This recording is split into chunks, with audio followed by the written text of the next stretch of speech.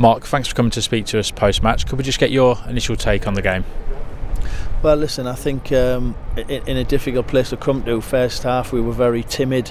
We didn't really influence the game, and we soaked it up. We defended okay, but second half we took the game to, and we had a much more purpose about us.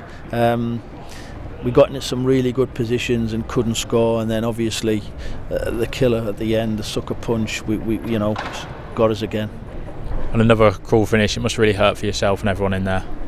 Yeah, listen, it's the timing of it all, and the way we're conceding goals. It's it's really hurting, and everyone in there is hurting. But it's no point being hurting. You've got to sort it out. You can't let it continue.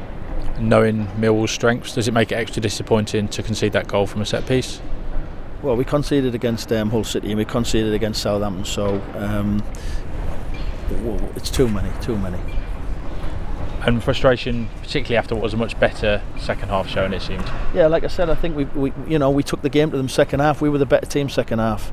We were the team on the front foot. We were the team playing through. We were the team getting in their box. But again, rash finishes, shooting over the bar.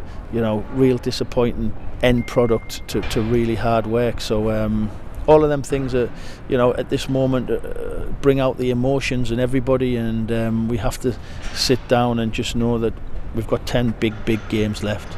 And they missed a number of chances in the second half, potentially a shout for a penalty when it appeared Jay Stansfield was held in the box. Yeah, I mean, decisions from referees, I can stand here and go through them all, and I think everyone watches football, they all have their own opinions, and we have to influence the game with our play as well. We can't expect the referee to save us or to do us a favour. Alex Pritchard in from the start today, following his impact off the bench on Tuesday, really asserted himself on the game. No, I think you can see the impact he has on us. You can see the influence he has on the team. He's a big player for us. We've missed him since he's been injured. First start today, and I think he did well. So we've got to bring him through and look after him. But we need him fit. We need all these players fit for the last 10 games. And a quick turnaround now to the first 2 of those back-to-back home games.